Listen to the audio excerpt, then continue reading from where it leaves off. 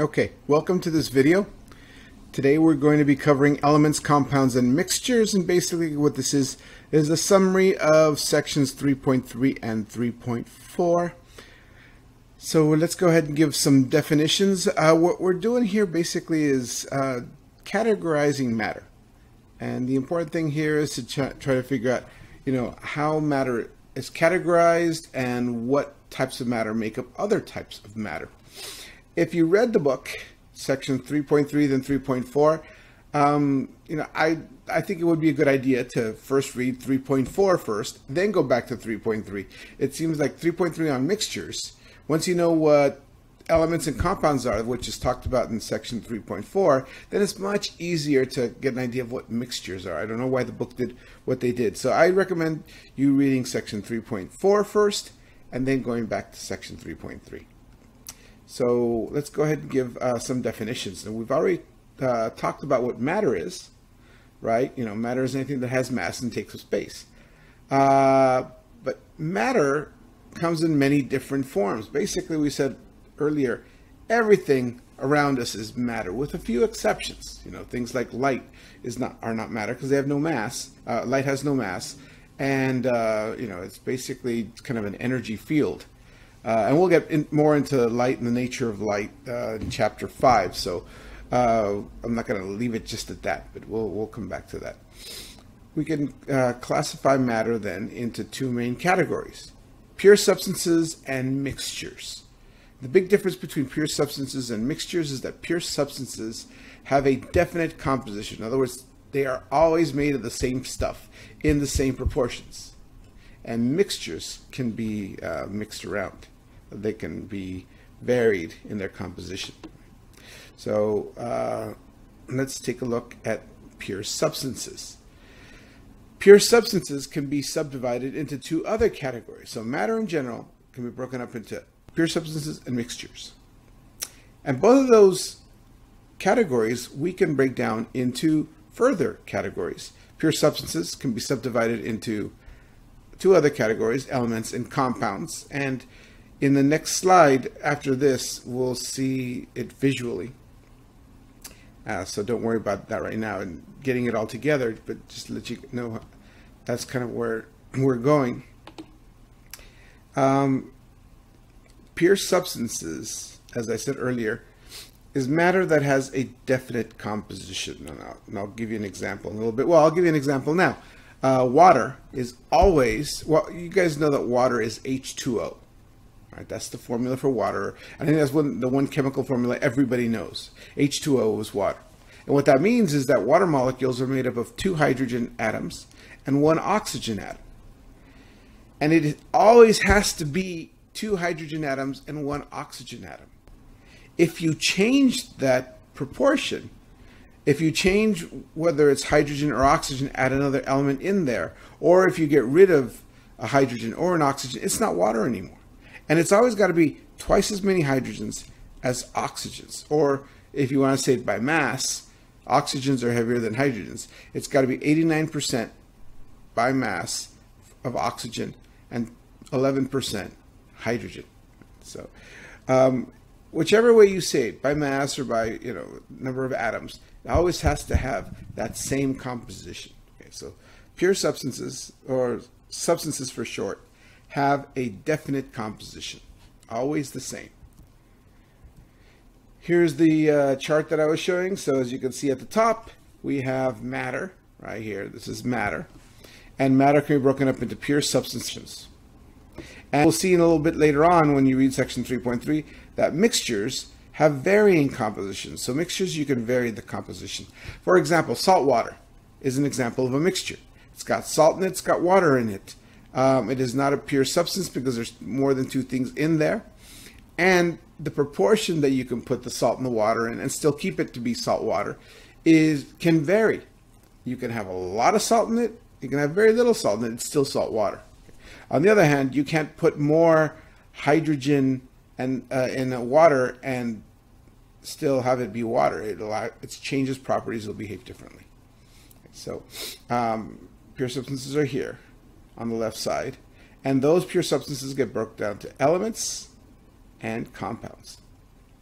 Mixtures, as we'll see later on, get broken up into homogeneous mixtures, otherwise known as solutions. And sometimes you'll hear me refer to solutions in general because I'm so used to talking about it, and I forget that we're not going to cover solutions until like chapter 15. So I forget that you haven't been through it, but solutions are basically these mixtures of substances, usually substances that have been dissolved in water. We call those aqueous solutions. So salt water, as we were talking about earlier, is usually is a mixture. It's aqueous because it's dissolved in water, but it's got salt in there. Heterogeneous mixtures are a little different because heterogeneous mixtures are not as well mixed. It's a big difference. We'll come back to those in a little bit. Just show you this. And we'll see this slide in just a little bit also. And it's in your book also in section 3.4. Here are some examples of elements. And what is an element? An element is the simplest kind of substance. These elements cannot be broken down into simpler substances because they're made of only one kind of atom. Okay, so here I have examples of 3 different elements. On the left here I have zinc. It's a metal, and we'll talk about what's a metal, what's a non-metal later on. But every atom in this chunk right here is a zinc atom. They're all the same. Here's chlorine, and the element chlorine here. In this sample of chlorine, every atom in that sample is chlorine gas, or is chlorine. It happens to be a gas. This is iron, and though iron looks a lot like zinc, it has different properties. And every atom in this chunk right here is an iron atom. Okay, so these are examples of elements. And of course, there's a lot of elements. I mean, how do you know whether something is an element or not? Here's the easy way to do it. Look on the periodic table. Okay. The periodic table is a short term name for the periodic table of the elements. And so if something is an element, it is on here. And so if you want to know if something is an element, look on the periodic table. If it's on there, like here, number 26 is iron, number 30 is zinc, 17 is chlorine, and we have all these other elements out there. Number 1 is hydrogen. The most abundant element in the universe is hydrogen. Number 2 is helium, and all these guys. These are all elements. So if you ever hear of any of these, they are the simplest kinds of substance. And when you have a sample of an element, it means that every atom in that sample is made up of the same kind of atom. Okay. Compounds, right? Pure substances are either elements or compounds. This is the second one. Compounds are substances made up of 2 or more elements. And because they're made up of 2 or more elements, they can be broken down into their component elements. Okay, so if we wanted to, we could decompose these guys. We'll see what decomposition is later on in chemical reactions chapter. But if we wanted to, we can break these down into simpler substances. And we can break them down all the way until we get elements out of them. So this first example here is of calcium carbonate. And calcium carbonate is actually made up of 3 elements. There's calcium, there's carbon, that's where you see the carbon in there, and there's also oxygen. The 8 later on we will learn tells you that there's oxygen in there. So calcium, carbon, and oxygen make up calcium carbonate. We put those together in specific proportions, 1 calcium for every 1 carbon for every 3 oxygens, and that makes calcium carbonate. Sodium chloride is your typical table salt, and it is just made up of 2 elements, sodium and chlorine, and so therefore we call it sodium chloride. We will get into naming these guys just down the line in a few chapters. Water is also a compound because it's made up of hydrogen and oxygen, both hydrogen and oxygen. So it is a compound that just about everybody knows. And over here I put on an example of a more complex compound. This one is Advil. And Advil is a compound, or actually Advil is a brand name. The compound really is called ibuprofen. Most medicines have their, what we call their generic name, the name of the compound that medicine is. And then, some companies will make it and call it one thing, like Advil. Another company will make it and call it Motrin. So Motrin and Advil are the same thing. They're both ibuprofen. And there's even one marketed toward women when they're having their menstrual cramps, their monthly menstrual cramps, called, I think it was Pamprin. And Pamprin is also just ibuprofen. So, they're all the same substance. Ibuprofen is a compound made up of carbon, hydrogen, nitrogen, and oxygen. But those atoms are structured in a certain way that they give a specific effect. They have a specific properties, and that's what makes the medication ibuprofen. Okay, but it is a compound. Some of these are really simple. Sodium chloride is made up of sodium and chlorine. Water is made up of hydrogen and oxygen. Calcium carbonate is made up of 3 elements: carbon, calcium, and oxygen. And ibuprofen is made up of 4. It's carbon, hydrogen, oxygen, nitrogen. Yeah, it's made up of 4 elements. Right. So some are even more complex. So we're going to keep to the simple stuff, luckily, in this class. But just to let you guys know that they're out there. Mixtures, on the other hand, are matter made up of 2 or more substances, whether it be elements or compounds. And the thing is that what makes them different, mixtures different than pure substances, is the fact that when you mix these things, they don't chemically bond together. When you make a compound, the atoms inside that compound bond together. In a mixture, they don't bond together. They just kind of mix. All right. So things like milk. Milk's got a whole bunch of stuff. It's got a whole bunch of compounds in it. And you can vary the amount, and it doesn't change the fact that it's milk. So there's stuff like lactose, which is a sugar. There's water in there that's basically, what everything's dissolved in. There is protein. There is fat. And, the fat actually shows you that it can be a mixture because you can vary the fat. I mean, there's non-fat milk. There's 1% milk. There's 2% milk. There's whole milk. And all the difference between all those different types of milk is how much fat is in there. Okay, so if you can vary the amounts, then it's a mixture. Orange juice also is a mixture. There's sugar in there. There's acid, citric acid in there. There's a bunch of stuff in there. You can even vary how much pulp is in there. It still doesn't change the fact that it's orange juice, right? That's what makes it a mixture. Steel is also an example of a mixture. When we have metal mixtures, we have a special name for them. They're called alloys. And so if you've ever heard of a metal alloy, that is just a mixture of 2 or more metals. So steel's got iron in it, but it's also got carbon. I think it's also got some nickel in there. It's a mixture of metals. All right, so once again, here's our chart. Once again, here's how we break it down. Matter is broken up into pure substances, which have definite composition. Mixtures, where the composition can vary. And pure substances can be broken up into elements, which are made up of one kind of atom, and compounds, which are made up of more than one kind of atom. Mixtures are more than two or more substances mixed together.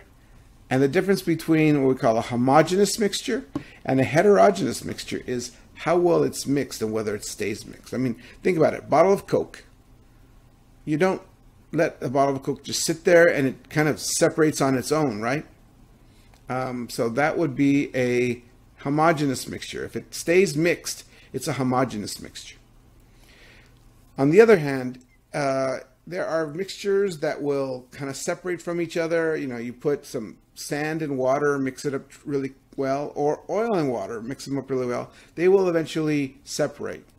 The sand will drop to the bottom, and so we'll end up with sand at the bottom and water on top. And I don't know if you've ever done it, but oil and water, if you mix them up, they will eventually separate and give you a layer of oil and water eventually, like it began. And so those are examples of heterogeneous mixtures. Okay. So know those things, get them all kind of organized in your head, okay, how these all fit together.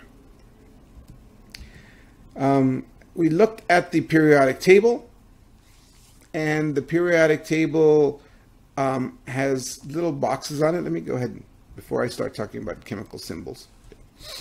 I'll go back over here. The periodic table is made up of a whole bunch of boxes, and each box represents one element at a time. This is kind of your basic periodic table, which gives you some basic information. Not all periodic tables give the same piece of information. Let's take a look at this one and see what is always takes place and what can change. So let's take a look at nitrogen here. As I'm pointing to nitrogen, there are 4 pieces of information in here about this element. First off, there's the name nitrogen. It's right there. Not all periodic tables will give you the name, but most of them will. But you need to kind of be able to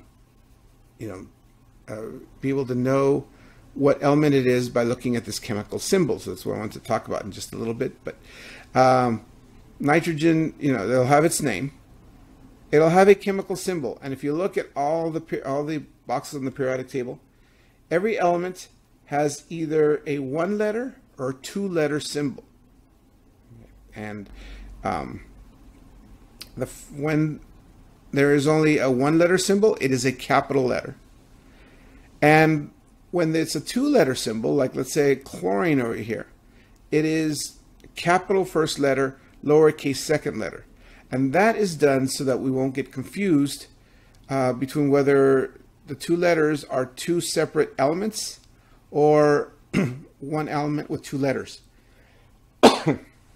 So it's important to know that. And when you write your symbols, if you have a 2-letter element symbol, the first letter should be capital. The second letter should be lowercase. Okay. The other 2 pieces of information we'll look at more in chapter 4, but there is usually a whole number, which is called the atomic number, and later on we'll find that that is the number of protons in an atom of an element. If you know what protons are already, then now you know what the atomic number is. However, if you don't, we'll cover that in chapter 4. And at the bottom, there is also a number with decimals in it, and that's what we call the atomic mass, which we'll also learn about in chapter 4.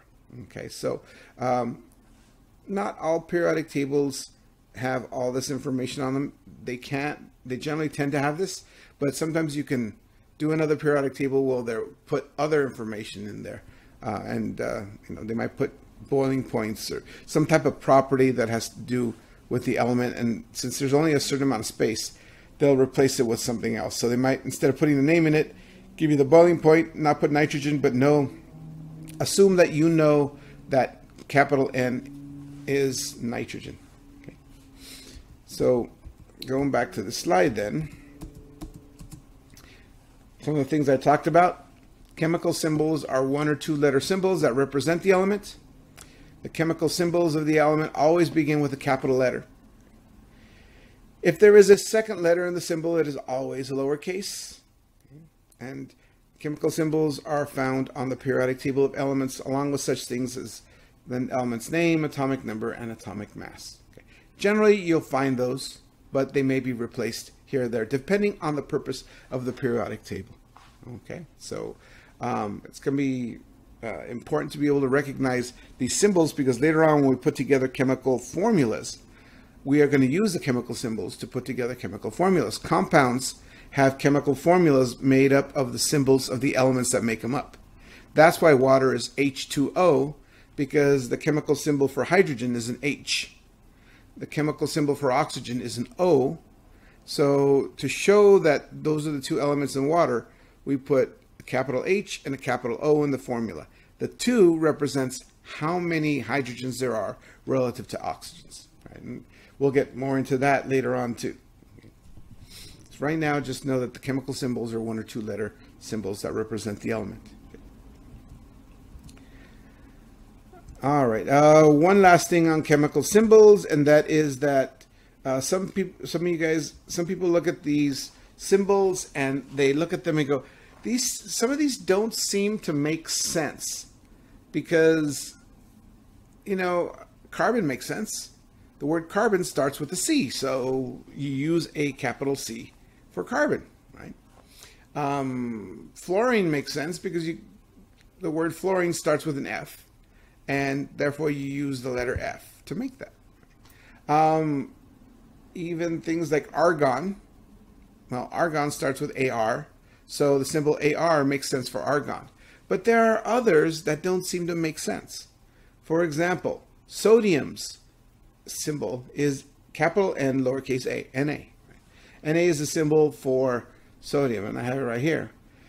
The reason why they use Na is because these symbols don't come from the English words for the chemical elements. They come from the Latin terms. So I don't know what carbon is in Latin, but I know in Spanish it's carbono, and it probably sounds a lot like, since Spanish comes from Latin, there's probably the Latin term for carbon is probably something that starts with a C, so it makes sense. But, you know, everybody in the world uses the periodic table.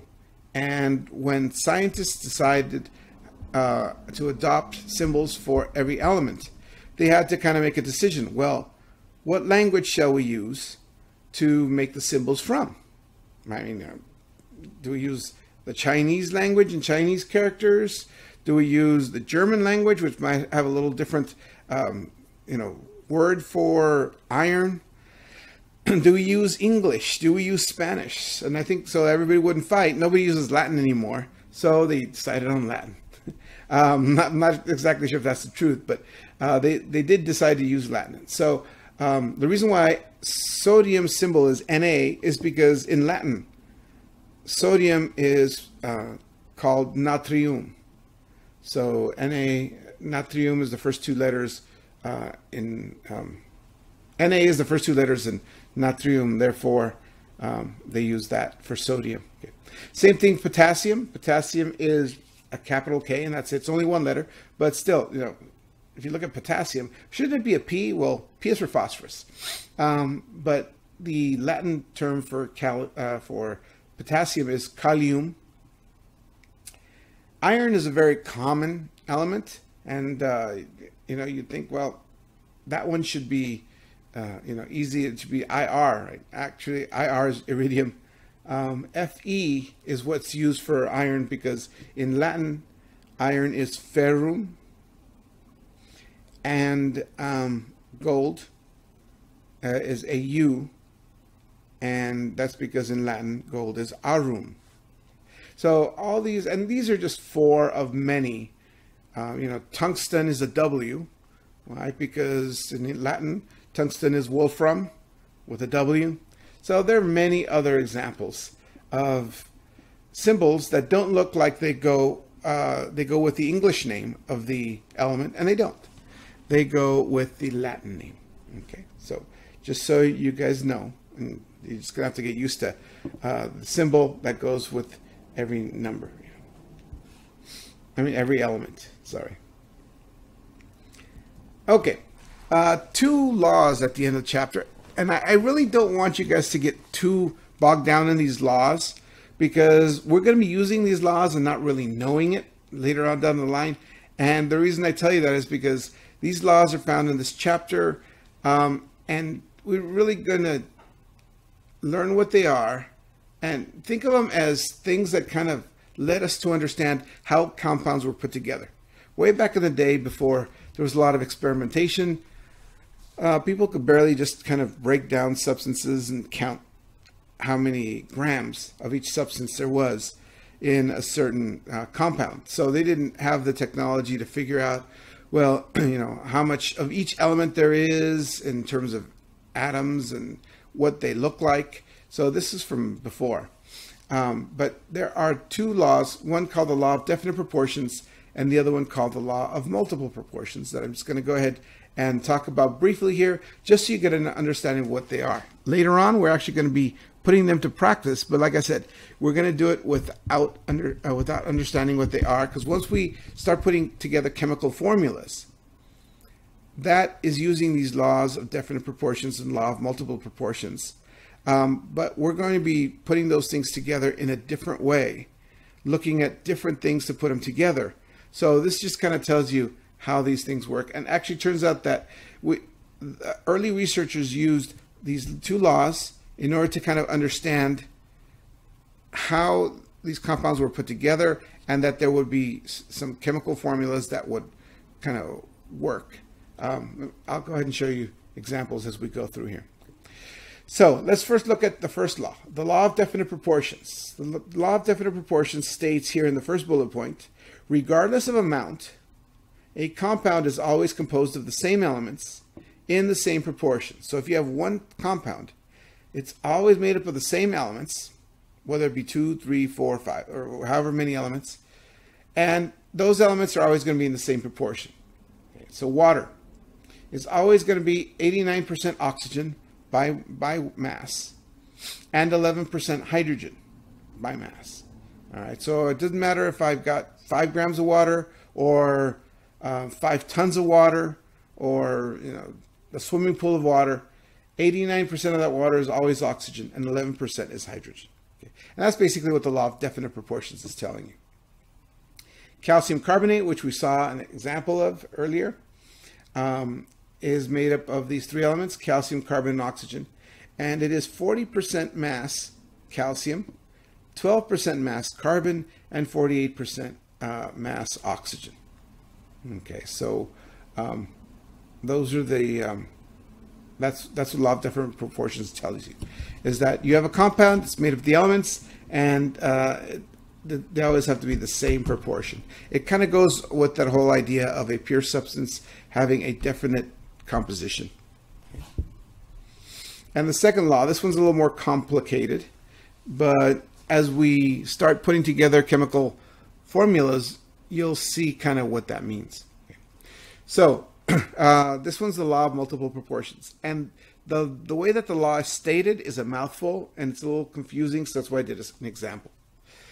The law of multiple proportions says, and in this first bullet point right here, when different compounds are formed by a combination of the same elements, different masses of one element combined with the same relative mass of the other element in a ratio of whole small numbers. Okay, and what does that mean? Let me go ahead and try to explain it. Okay, let's say that you know that there are 2 elements of copper and chlorine, because there are. You can get one compound of copper and chlorine and then a second compound of copper and chlorine. They're different. They have different properties. And so what the law of multiple proportions says is, if you can get 2 compounds made up of the same elements, then if you go ahead and look at the ratio of one element to the other in the first compound, and you compare it to the ratio of one element, that same first element to the same second element in the second compound, then those 2 ratios are going to be in a small whole number ratio. Okay, so now let's delve in deeper here. Okay, so we've got a compound made up of copper and chlorine. The first compound, for every 1 gram of copper in this first compound, there is 0.56 grams of chlorine. Okay, and so you could go ahead and get your compound, and get enough of it so you end up with 1 gram of copper. Whenever you have 1 gram of copper, you'll end up with 0.56 grams of chlorine, because remember that there's definite proportions in this compound. The proportion of chlorine to copper always has to be the same for compound 1. So it doesn't matter if you've got 10 grams or 78 grams or 2,300 grams. For every 1 gram of copper, there's got to be 0.56 grams of chlorine, and that's just something that people are going to calculate or figure out or measure. They'll take the compound with copper and chlorine in it, break it down into copper and chlorine, and for every 1 gram of copper, there's 0.56 grams of chlorine. You can do the same to compound 2, but it has a different proportion. It's a different compound, so it's going to have a different proportion of chlorine to copper. And this example, the second compound, there is more chlorine than copper. And for every 1 gram of copper, there's 1.12 grams of chlorine. So going back to the definition, let's take a look at something. It says, when different compounds are formed by the combination of the same elements, these are two different compounds formed by the combination of these same two elements, different masses of one element combined with the same relative mass of the other element. So that same relative mass means for every gram of copper, we are comparing 1 gram of copper in the first compound to 1 gram of copper in the second compound. So we got the same grams of copper. But there's going to be different masses of the chlorine. So as you can see, for every 1 gram of copper in the first compound, there's 0.56 grams of chlorine. For every same 1 gram of copper in the second compound, there's 1.12 grams of chlorine. Okay. And what the law of multiple proportions is basically saying is that if you compare these two numbers should be the same thing. If you compare these two numbers, they should give you a ratio of small whole numbers.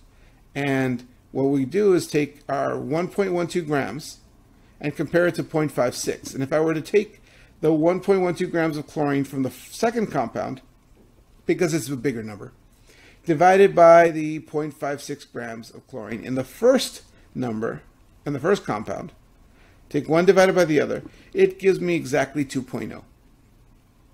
What that's telling me is there's twice as many grams of chlorine in the second compound as there are in the first compound, relative to the amount of copper, right? So there's twice as much copper in the second compound, twice as many grams of copper in the second compound than there is of chlorine, chlorine in the second compound than there is of chlorine in the first compound. And it's a small whole number ratio. And we can do this for a lot of substances. And they will have a 2.0 or a 3.0 or sometimes a 1.5 ratio, which makes it a 3:2 ratio. It gets a little confusing because a lot of people don't like proportions and ratios and stuff like that. Don't worry too much about it. Like I said, when we start putting chemical formulas together, we're going to see this, but we're going to kind of do it in a simpler way. All right, so it's going to kind of be a little bit easier when we go ahead and start putting together the chemical formulas later on.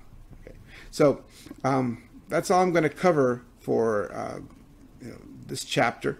And like I said, I'm not having you do a lot of problems on law of definite proportions, law of multiple proportions. I just want you to know that they're there, and they are the basis for putting together chemical formulas. But we're not going to spend a whole lot of time. We've got a whole bunch of other calculations that we need to learn how to do, and they probably have much more to do with what we're going to be doing down the line. Okay, so that's all for this one. Hope it was helpful.